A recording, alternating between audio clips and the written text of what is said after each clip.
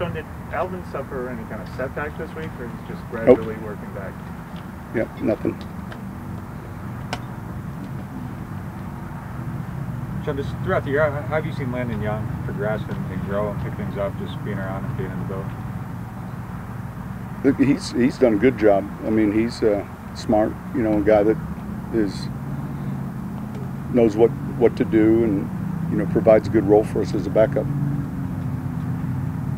I don't know if they mentioned on the broadcast or where it generated, but a lot of people became aware that you guys have missed 8 straight 2-point conversions. Is that something you guys have been aware of? No, we're aware of it, and some of it is situational, and obviously the 2-point conversion, you know, to tie the game last week goes to, you know, a normal game. When you have a penalty, you're probably kicking it, but obviously we had to go for it. But yeah, we pay attention to that. Is there a rhyme or reason to that? That's something you've had a lot No, of listen, yeah, I think you got to look at, you know, play, execution, but we've looked at them.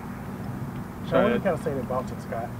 You know, the guy that was good. He's a guy that we really like, and it's good to see him doing well, although it's somewhere else. But you know, he's a great person and a good teammate. You know, someone that, you know, I think endears himself to his teammates well.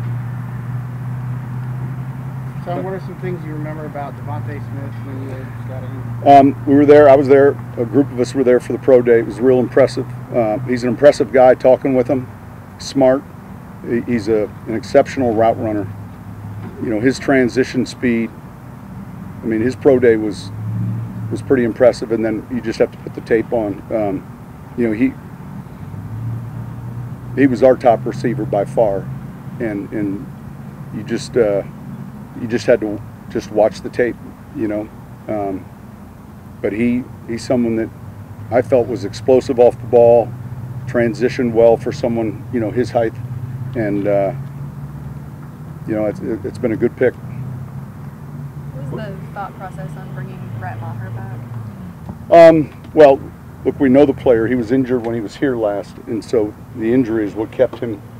So it has more to do with our comfort level with him and our experience with him. So with a guy like Deontay, like when a player that size knows how to use their size, can it be an advantage just as far as like elusiveness and things like that? Yeah, I think the key is just the balance of how many. You know, there's a point of too many reps, but absolutely, here's the other thing. He's extremely smart. You know, so when he's doing something during a play, it's rarely the wrong thing. You know, so he's got good football awareness, and then it's just, you know, looking at special team reps, offensive reps, and finding that correct pitch count where it's not too high.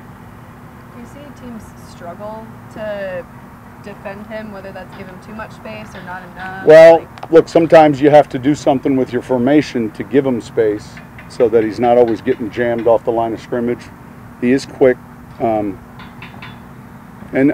I said this before, speed separates, but also your ability to stop fast can separate, and that's one trait he has. He can run and then stop very quickly, and that is a really good asset for him. Can that be a learned trait, or is that more of a natural thing? It's not a learned trait. It can be acquired through strength. You know, you can, let's say you run whatever you run, but by developing your lower body, and that means, you know, a lot of squats, a lot of lifting, you can actually become quicker, if you will, stop quicker, yes. But I wouldn't say it's learned as much as it is developed.